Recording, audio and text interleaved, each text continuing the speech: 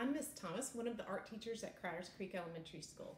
In this lesson, we're going to be creating our own scratch art paper. I'm going to show you how to make that. I know a lot of the kids love to do that. You can buy this in the store, but I'm going to show you how to make this at home. Here's an example of a design that I did into my scratch art paper. Okay, so to get started, you can either use oil pastels or crayons.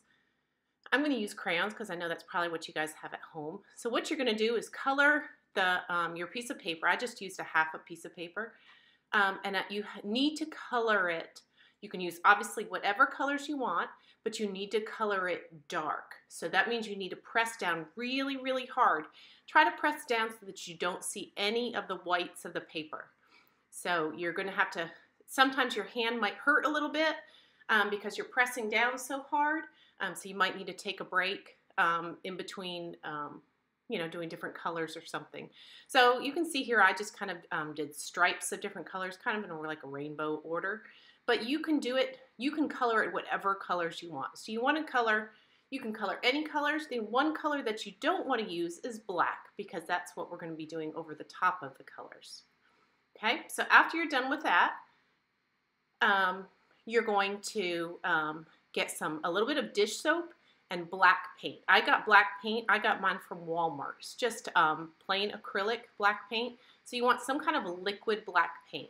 So I'm just putting it on a paper plate with some dish soap and then just a little bit of dish soap. It doesn't have to be an exact amount or anything. And then you're going to mix that dish soap into your black paint.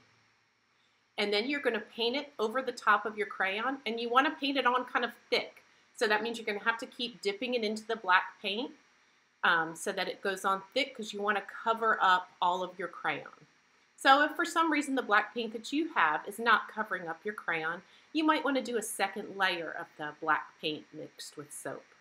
So you can see I'm trying to cover it up as much as I can. Now I keep dipping it into the black paint because I want to put it on thick. Spread it out so it's nice and smooth, but the paint should be fairly thick. Okay, after it's dry, all I'm doing is using a mechanical pencil, but without the lead pushed up. And then you can do whatever kind of design that you want. So I did just plants. I'm doing like cactus plants. You can do flowers. You can draw an animal. With this scratch paper is kind of like the medium or your art supplies to start with. So you can do whatever kind of design that you want to do into your scratch art paper.